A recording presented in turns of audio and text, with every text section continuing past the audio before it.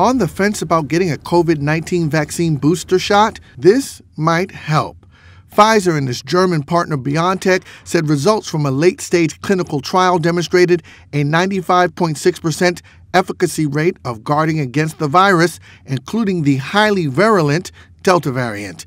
The trial results released Thursday were based on a study of 10,000 participants 16 years old and older.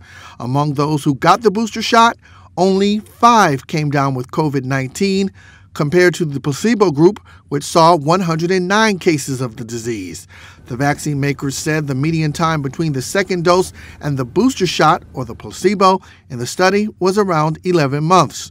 The two companies say they will submit data from the trial to the FDA, the European Medicines Agency, and other regulatory agencies as soon as possible.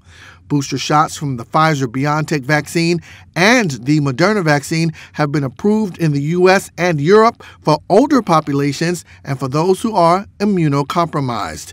The FDA also gave the green light on an extra shot of the one-dose Johnson & Johnson vaccine and said Americans can choose a different shot from their original inoculation as a booster.